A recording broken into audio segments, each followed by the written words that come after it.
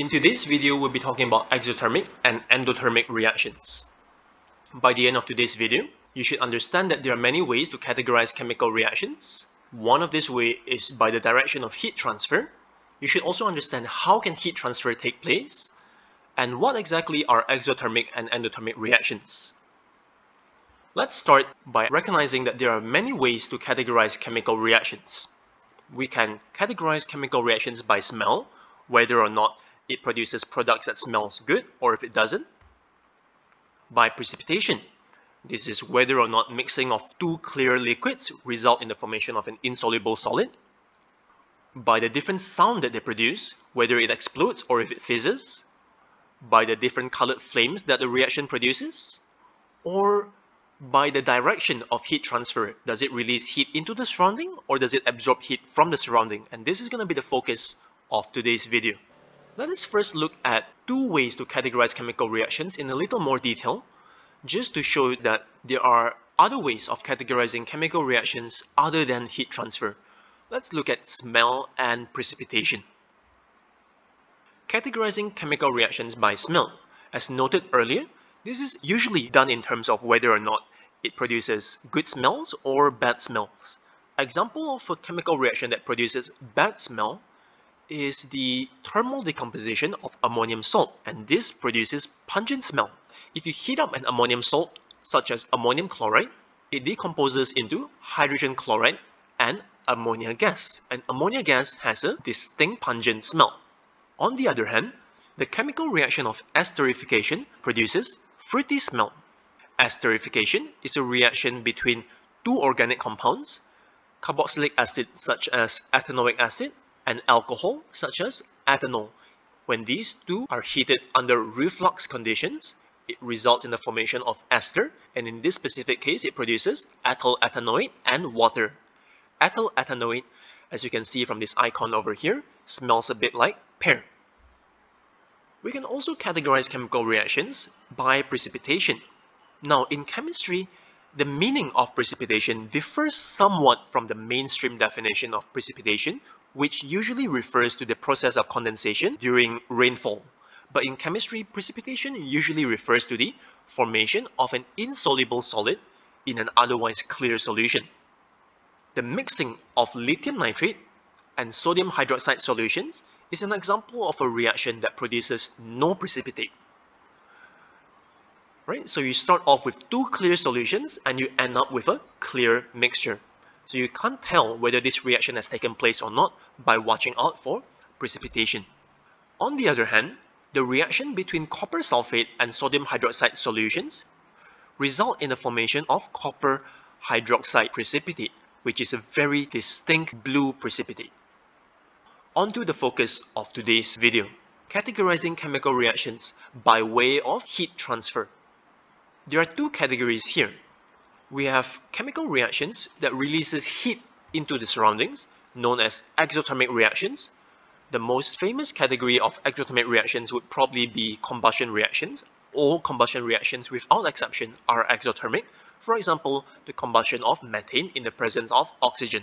So the combustion of methane in the presence of oxygen results in the formation of carbon dioxide and water, and this process releases a huge amount of heat energy. We also have reactions that absorbs heat from the surroundings, known as endothermic reactions. One example of this would be the dissolution of ammonium salts in water. Ammonium salts such as ammonium nitrate crystals in water to form ammonium nitrate solution. This is a reaction that absorbs heat from the surrounding into the chemical system. Now let's look in a little more detail and understand how does heat actually get transferred in and out of chemical systems. How can heat be transferred during a reaction? The law of conservation of energy states that energy cannot be created or destroyed. It can only be converted from one form to another form. For heat energy to be transferred, there must be another type of energy that is converted into heat energy. What is this other type of energy? To understand this, we need to know that in chemical molecules, energy is stored in the form of chemical bonds. The energy stored within the chemical bonds of reactants and products are known as enthalpy, denoted by capital H. This is a bit of a white lie. The definition of enthalpy is a little bit more complicated than this, But thinking of enthalpy as the energy stored within reactants and product molecules should suffice for this video. During a chemical reaction, chemical bonds are both broken and formed. More specifically, the chemical bonds of reactants are broken, and this process requires energy which is absorbed from the surroundings. On the other hand, during the formation of bonds of the products, energy is released into the surroundings. So far, we have not really seen how can heat energy be transferred. Although energy is absorbed during the breaking of bonds, but it seems to be cancelled out by the energy released during the formation of bonds. So why would there be leftover energy to be transferred? Well, it turns out that in the vast majority of chemical reactions, the magnitude of energy absorbed is almost always not equal to the magnitude of energy released. So this imbalance between the magnitude of energy absorbed and the energy released leads to a change in enthalpy, or an enthalpy change denoted by delta H. Now the value of delta H is the magnitude of energy that is transferred. Let's better understand this with an example of an exothermic reaction. We will revisit the combustion reaction of methane in the presence of oxygen to form carbon dioxide and water. Recall from earlier that during a chemical reaction, energy needs to be absorbed in order to break the chemical bonds. So in this specific chemical reaction, energy is absorbed from the surroundings in order to break the bonds of methane and the bonds within oxygen. Whereas when the bonds of carbon dioxide and water are formed, energy is released from the chemical system into the surroundings.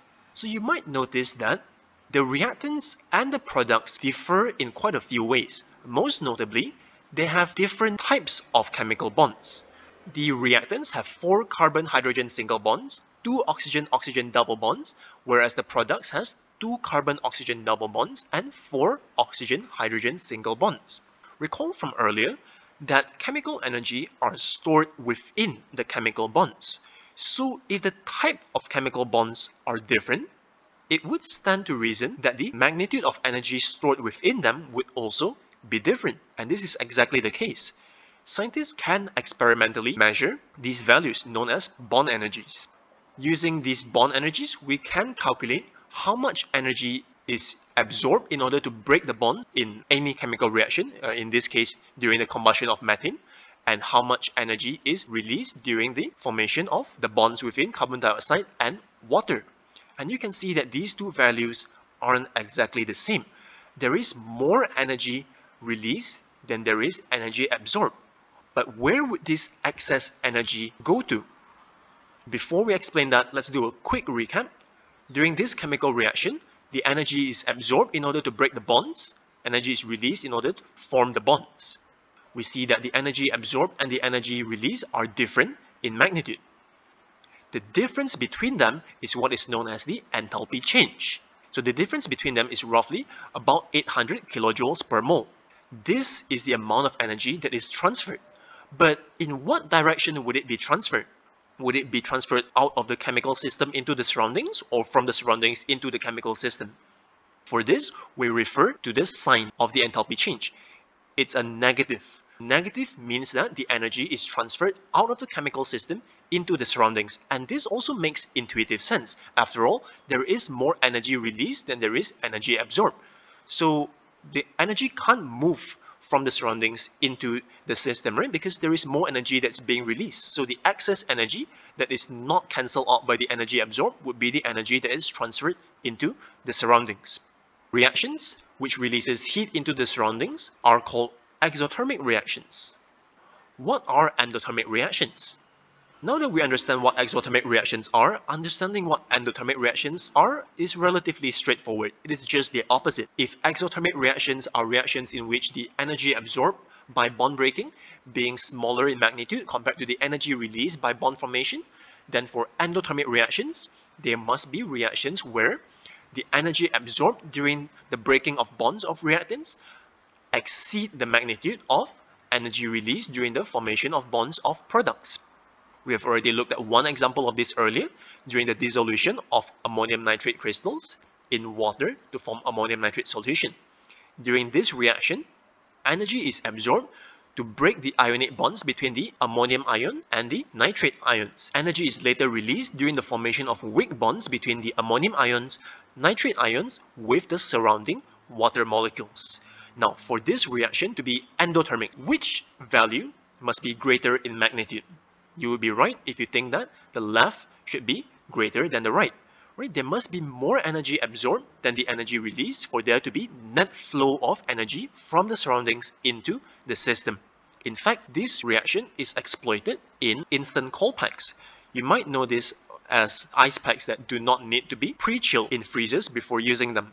The way it works is that in this large pack, there are smaller packs of water and ammonium nitrates crystals packed in small packets that are easy to break by squeezing this larger pack. When you squeeze this larger pack, the ammonium nitrate crystals and water come into contact with each other, resulting in the dissolution of ammonium nitrate crystals in water, which, as we know, is an endothermic reaction which absorbs heat from the surroundings. So far, we have looked at heat transfer in the context of chemical reactions. However, heat transfer is not just limited to chemical reactions, it can also occur in physical processes such as state of matter transitions. Here, we will look at an example using the three states of matter of H2O, ice, water, and water vapor to exemplify how heat transfer can also occur in physical processes. The process of melting is an endothermic process, and you would already intuitively know this when you reach for ice cubes to cool down a glass of water during a hot day. The reason why ice cubes can cool down a glass of water is because the ice cube absorbs energy from the surrounding, in this case it's the glass of water, and the energy is used to break the bonds within the molecules of ice. So that's why the glass of water cools down. Evaporation and boiling are also endothermic processes. The fact that evaporation is endothermic is the reason why sweating cools us down. When we sweat, energy in the form of heat is absorbed from our body and is transferred into the molecules of sweat in order to break the bonds between these molecules of sweat for them to become water vapor. So when sweat evaporates, it takes heat energy away from our body, and that's why sweating cools us down. The reverse of evaporation and boiling, i.e. condensation, is an exothermic process, and you would know this if you have ever been scalded by steam. The reason why steam burns is that when steam comes into contact with a surface, specifically a cooler surface such as your skin, steam molecules loses kinetic energy and they come together close enough for bonds to form between them. Recall from earlier that the formation of bond is a process that is exothermic in nature, meaning it releases heat to the surroundings, and in this case the surroundings is your skin. Perhaps a bit counterintuitively, the process of freezing is also an exothermic process. You might have noticed before that the back of your freezer or your refrigerator is rather hot, and the reason why the back of a freezer is hot is because the way a freezer works is that it takes the heat energy that is within the system, in this case is the freezer, and it pumps this heat energy out of the system into the surroundings. The process where heat energy is transferred from within a system into the surroundings is an exothermic process. Let's do a recap of everything that we have covered so far. You should know by now that chemical reactions can be categorized in various ways, one of which is by the direction of heat transfer. You should also know that chemical energy within molecules are stored within chemical bonds, and different chemical bonds contain different magnitudes of energies. During a chemical reaction, bonds in reactant molecules are broken, whereas chemical bonds in products are formed. The process of breaking bonds is one that absorbs energy, whereas the process of forming bonds is one that releases energy. If less energy is absorbed than released, then there will be net heat energy released into the surroundings, and we call this kind of reactions exothermic. On the other hand, if more energy is absorbed than released, then there will be net energy flow from the surroundings into the chemical system. Heat will therefore be absorbed, and we call this kind of reactions endothermic reactions.